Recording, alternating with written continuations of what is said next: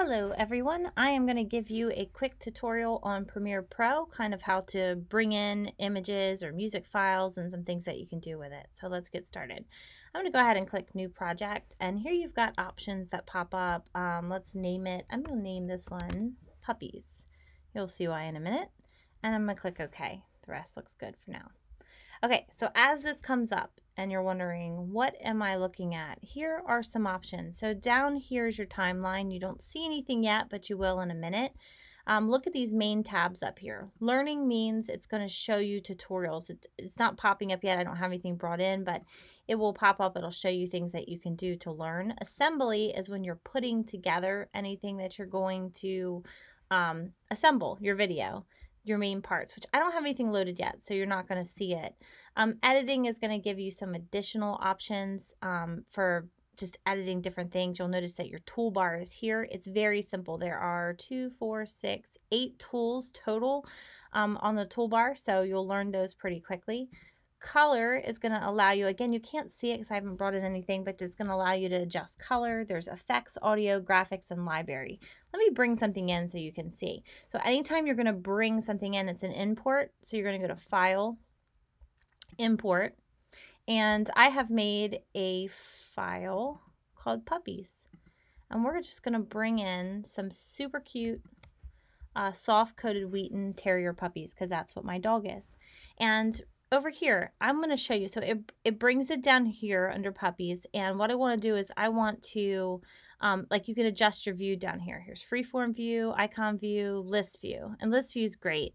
Let's make this a little bit bigger and a little bit wider. And what I want to do is now you can see everything that's in there. I want to create a bin for this. And I'm going to call this pictures. Okay, and what I'm going to do is just click on these pictures and I'm going to drag them into this bin. Now this just helps keep everything organized, so that way if I bring in music clips or video clips or extra pictures for something else, I'll know what's in here.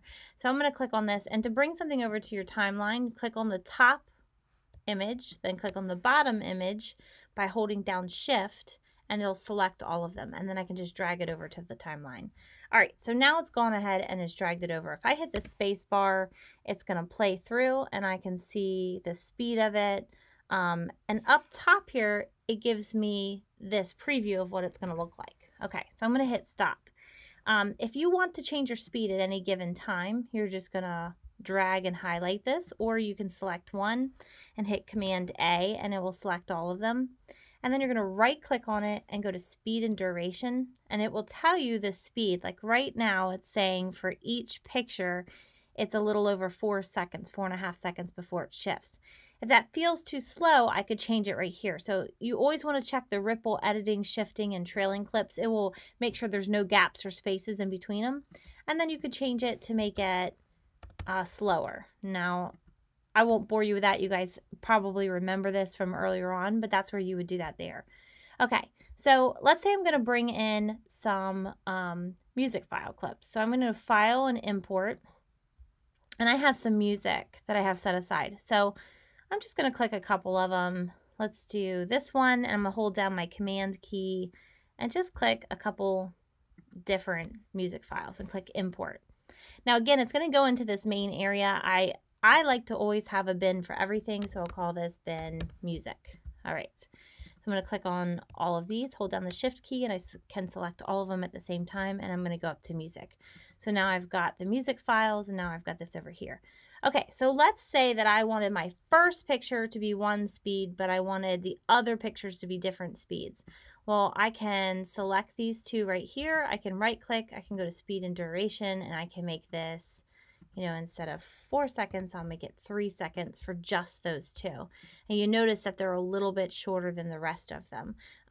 And that's helpful. So that way, if you want to speed up part of it or slow down part of it, that's where you're going to do it. All right, these channels over here, this is video 1, video 2, video 3, and this is audio 1, audio 2, audio 3. Pictures are going to go in on a video spot, even though it's not a video because it's an image, and anything audio is going to come down here. So let's say that I wanted to preview, okay, what does looking for adventure sound like? Well, I can double click this and hit the space bar, and it plays it. Okay, I can stop it, double click another one. Oh, that sounds like a good one for puppies, doesn't it? Although the Hello World's kind of fun too. So it will let you double click and preview these, and that's going to be up here. So let's go ahead and take this Looking for Adventure. That's a fun one. I'm going to grab it and drag it over to my timeline, and I'm putting it in the audio section. And so it lines up here with the first one. If I hit the space bar, it plays them together. So I can see what that looks like, and I can see my picture up here. Now this audio goes way past where the pictures are. So I'm going to come over and actually use this tool right here, the razor tool. And it's very easy. It lines up right up. See how it snaps to the edge of that picture? I can click it, and I can come over here and grab that part that I cut off and just hit the delete key, and it now lines right up with the pictures. Okay. Now let's say that I want this to fade off nicely and I don't want to have any kind of weirdness going on. I can go up to Effects, and I can go to, let me give myself right over here underneath Effects. There's all kinds of things. There's audio effects, there's video effects, video transitions. Let's go to audio effects, and you can see there's so many kinds of different options. But if you go to audio transitions and you go to crossfade, you've got 3 examples right here. Just pick them and play around with them, see what they look like, drag it to the end. And actually, once you drag it, you can expand that. I did that wrong. Let me zoom in so you guys can you and myself both can see better. Okay, you can actually click and expand that a little bit more. Anytime you want to jump the timeline, all you have to do is click up in the timeline and it'll jump it. Yeah, I'm going for the ride. Hear how that faded out? So I could have picked that to fade it out sooner or less depending on what I wanted to do. Very handy to have if you're going to transition from one type of music to another type of music. All right, let's say I wanted to put a different type of music in between these. I would go back to my razor tool, and I'm going to line it up with this picture, and I'm going to cut it from here to here. So those two are going to have a different type of sound. I'm going to click the middle one and delete it. All right. So coming back up to here, let's bring a fade over to this audio. That way it starts to fade out. And let's pick this one. Bring it in. Now see how if I bring this over top of it, it's going to cover over that audio. So sometimes when I'm editing these, I like to bring in on the second audio track and then go back to my razor tool and snap right here. And then I can come over here, click this section, delete it, and I can actually bring this up into the middle. So it's going to sound like this. Let me go back just a little, click up here. And you can see. So I could do that for certain, like if you had certain sections of your audio. And so now that wasn't a very graceful transfer. You might want to add a different fade, or maybe it doesn't even make sense to have more than one music track, but that's how you would do it, is right there. Okay. You can also do, let's bring in this cute robot theme music, right? Let's bring that on the second one. If you were to put more than one audio track,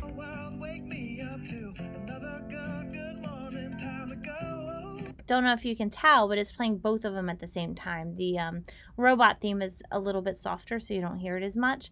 And let's say that that's a problem and you want to make this a little bit quieter so you can hear the robot. Well, double click on this, and you can see up here, you always have to make sure that your playhead is over top what you're working on. So yeah, we can see this picture, but let's say that I want to be able to hear this audio better. So I'm going to come over here, and there's, if you click Effects Control, you can go to Level, and here's my level. So I'm going to take it all the way back to the beginning, and I'm going to turn it down really low. So if I play it, it'll play all of them. Hear how low that is? And then let's say I wanted to raise it a little bit. Notice the bar right here goes up higher, so then it'll play it a little bit louder, and then I can raise it a little bit more and it plays it even louder. So here's what it's going to sound like, bringing it back to the beginning.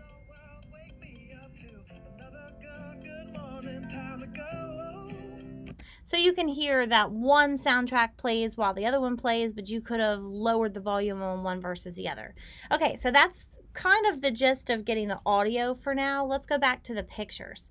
All right, so let's decide that you wanted to put a title on these pictures. Now notice that I'm clicking on this picture, but nothing changes. Why doesn't it change? Well, that's because you're viewing it from right here. So you always have to click over top of where you want to view it to move it. And if you're working with a picture, if it's selected down here, the effect isn't going to go on this one, even though you're viewing it up here. You have to click that. So those are some key things to remember. Okay, but let's say that you wanted to bring in, let's go to essential graphics right here. Let's say you wanted to bring in a title for this. Then there's all kinds of graphics under there that you can grab, and there's some fun titles. Let's say I bring this one over. You just click it and drag it above the image that you want it to be. And it's going to tell me that it can't find the fonts because I'm not connected to Adobe. That's fine. I'm just going to hit enter. And so you can see that as I scrub this over top of it, you can see that title comes up. So then what I would want to do is, if I wanted to edit this, I could just click on, like right now it's faded because this title is supposed to fade in and out. I can click on over here to my tools, the type tool, and I can click it, and let's just say dog. Okay, so let's go back and hit play and see what it looks like.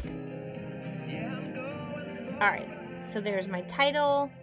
Now it's like a fadey title. If I didn't want that dog to go past the image, I could just click on it with, I really should use the selection tool, click on it with the selection tool and scrub it back or forward.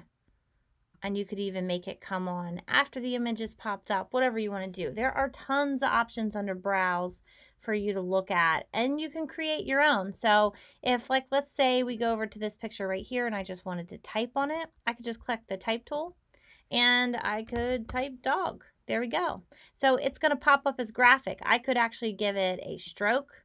I could give it a background. So I just gave it a black background. Whoa, that's too dark. Let's bring your opacity down so that you don't see that through as much. And let's widen the background behind the word. And there we go. So those are some options too. You can hand do it. Here's your font that you can change. So I know that's a lot of information I just gave you. Take that. Hopefully that will help you be able to bring in your pictures, to add your audio, play around with the audio, add a title to each picture. So you can either go under effects and browse and pick a fancy title, or you can go to your type tool and just click on, if you click on a picture, you can type what you want to type and let it appear. So go ahead and play around with this for the next couple days, and then hopefully you guys come up with something cool and let me know what questions you have. And while you're at it, make sure you check out kind of what these other options are. If any of these panels get on your way, you can expand them back and forth, up and down. You can click this on or off. You can check out like editing versus assembly. Here's the learning comes up. You can get rid of that. So just close out what you don't need, take it slow. And if there's something you want to do and you can't figure out how to do it, just ask me and I'll help you. All right, sounds good. Thanks, guys.